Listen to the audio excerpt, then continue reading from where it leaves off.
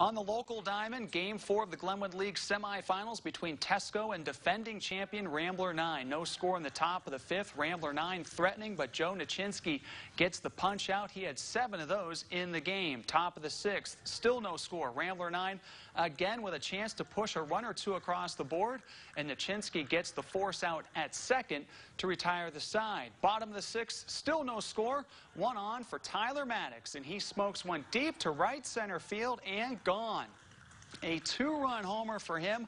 Tesco with the lead at 2-0. They would go on to win by that final score of 2-zip. They advance to their 17th straight league championship series. In the 6th inning, Travis came up, got us started with a nice base hit. We got on second, and I fell behind 0-2. I just tried to relax and see the ball and put a good swing on it.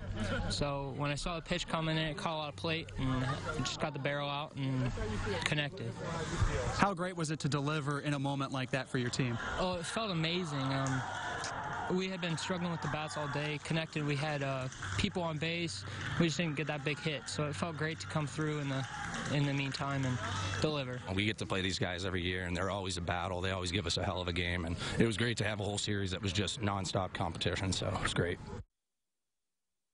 Glenwood League Championship Series between Tesco and Brendel Bulls begins Tuesday night from Ainsworth Field. First pitch of Game 1 of the best-of-5 series is at 5:45.